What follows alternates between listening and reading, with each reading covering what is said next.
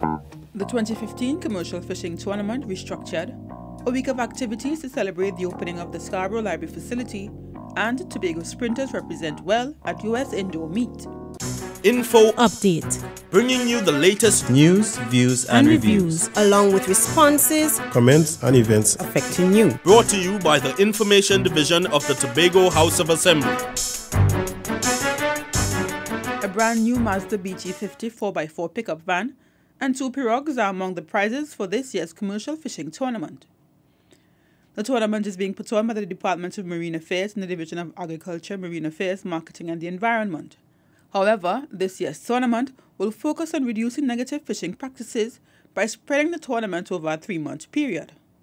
Terence Holmes, Fisheries Officer, says judges will pay random visits to the landing sites of competitors. The judges will come to determine whether you have taken to sea safety equipment, whether your boat is sanitary, whether you had navigation equipment on board. So that fishermen must have either a compass or GPS, a cell phone or a marine radio.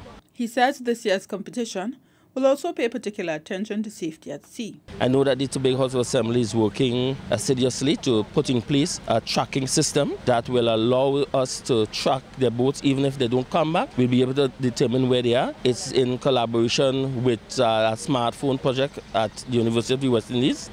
The tournament will begin on March 1st and end with 2 days of intensive fishing on the 16th and 17th of June.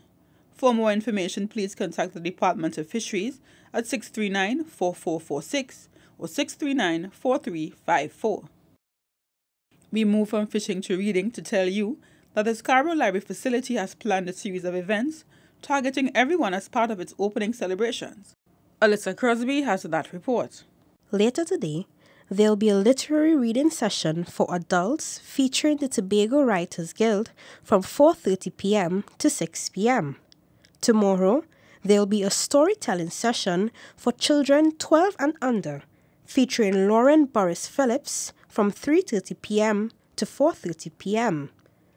Other sessions include civil rights talks with the United States Information Service on Thursday from 4:30 p.m. to 6 p.m.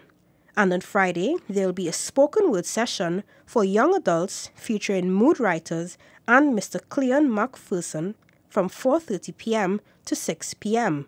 Librarian 3, Helen Johnson, says the Scarborough Library Facility will offer more than just books. She says the library will serve the wider Tobago public with a series of activities such as storytelling, kids' fun time, and computer literacy programs. According to Mrs. Johnson, the library aims to develop a sense of community. The Scarborough Library Facility will provide an array of services, including internet access, the Tobago Heritage Library, a storytelling room for children, a visually impaired room, e-book access, and computer training. I'm Alyssa Crosby for Info Update. Tobago-born sprinter Kellyanne Batiste has made a successful return to track and field. Umadara Mills has that report. TNT's World Championships medalists Kellyanne Batiste and Rennie Kwao sped to victories in the indoor circuit in the United States. Last week, Batiste won the women's 60-meter finals at the LSU Twilight Meet in 7.19 seconds. The 2011 World Championships 100 bronze medalist improved on her 7.2 time in the prelims earlier, the fastest of the round. The win is the second for Batiste in her second meet since being cleared to compete in January.